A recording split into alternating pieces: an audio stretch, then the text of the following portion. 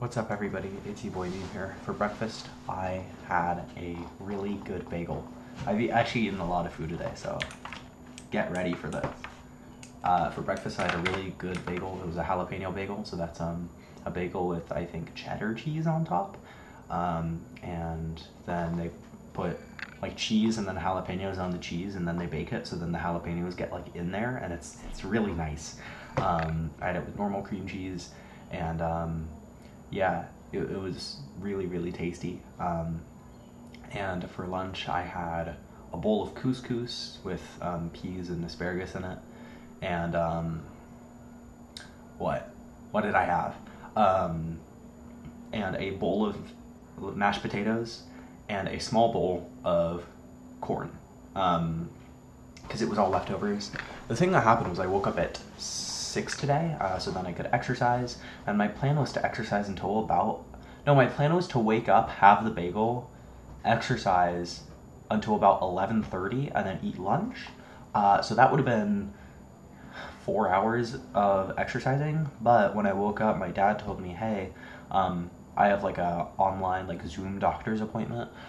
So it just turns out that, that's the same time when the inspector from the city is supposed to come here and look at our pipes. So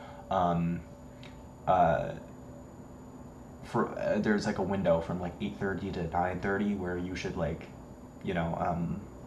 be ready to answer the door and show them around if I'm still in my meeting. And I was like, okay, that it's really irritating, because that's not that's not what my plan was, but it's fine, I guess. So I stopped exercising at like 8. I actually can just look. I walked 5 miles for an hour and 30 minutes. I burned 934 calories, and my average heart rate was 134.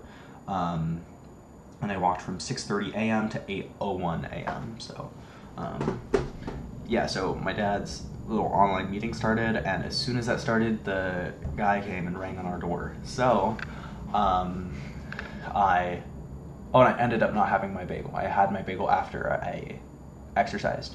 So, I showed him around, he looked around, then my dad pretty quickly got off the Zoom call, and then he was able to talk more like intellectually to the, from a more informed position to the inspector. And luckily I could just go back in my room. So I made some coffee, I made my bagel, and I drank my coffee and had my bagel, and that was very tasty. And then at around 11:20, I had the rest of my food.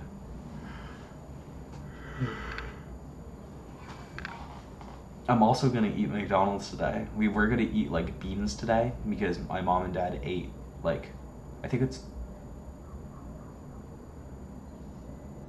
I don't know what beans, like a special type of beans on the first for like good luck. It's like a tradition. And I ended up not having any. I just had leftovers because we had a whole lot of leftovers. But the thing was that they were really salty, just crazy salty, too salty. And so we were gonna make them again today, but there's like a buy one get one sandwich deal at McDonald's, and we kind of wanted McDonald's more than we wanted beans, so we're probably gonna have beans some other day, and we're gonna have McDonald's today. So that's the plan. Eating McDonald's and all these leftovers and the bagel, that's the reason why I wanted to exercise for like 4 hours today, to have a calorie offset. But 5 miles is fine. I've certainly closed my move and exercise goals, so that's fine. Closed them. I may have said moved my exercise. I've certainly closed my move and exercise goals, so I'm happy about that. But it's not phenomenal, right? I'm also I'm moving everything from my computer to my NAS server, like for real this time. I'm moving like 90% of the stuff in each drive. There's some stuff that's like kind of a headache that I'll have to move over. Like I have this backups folder that takes up 1.7 terabytes on my computer, but it takes up like 3 terabytes on my NAS server because stuff is added to there since it's been moved to the NAS server, and I didn't fully migrate everything. So That's a little bit of a headache, but I'm able to move everything else that's sort of static that I just haven't gotten around to, like folders full of photos, or just old backups, or like old YouTube channel downloads I've done just on my computer because I didn't want to do them on my NAS server. And I've just been able to move those over, but you know, I'm in the process of like actually moving everything, and I can imagine, I said by the end of the week last time. That's not true. Definitely by the end of the month for sure. I'll have the new Arch install on my computer, and everything will be cleaner because I've had this install for, I wonder if I can find out by just going to my root directory. Yeah, I think I've had this install since January of 2021, which is crazy. 3-year install is crazy. Last time I installed because I was just having I reinstalled because I was just having a super weird issue and I couldn't find out how to fix it, so I just reinstalled. But this time, it's just because, I don't know, I have a whole bunch of packages.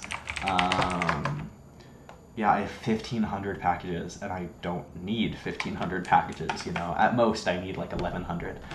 So there's just like a whole bunch of dead weight, and you know, if you're properly managing an Arch install, you shouldn't have to ever reinstall it. But you know, I'm a little bit silly, and I like to download certain silly little pieces of software, and for them to build, they need to download certain dependency packages, and over time that just builds up, right? So, you know, the reinstall is going to go well. I think, you know, I'm going to redo all my configs like how I did on my laptop, and yeah, that's the plan. All right, I think that's it. Yeah, okay, see you, dude.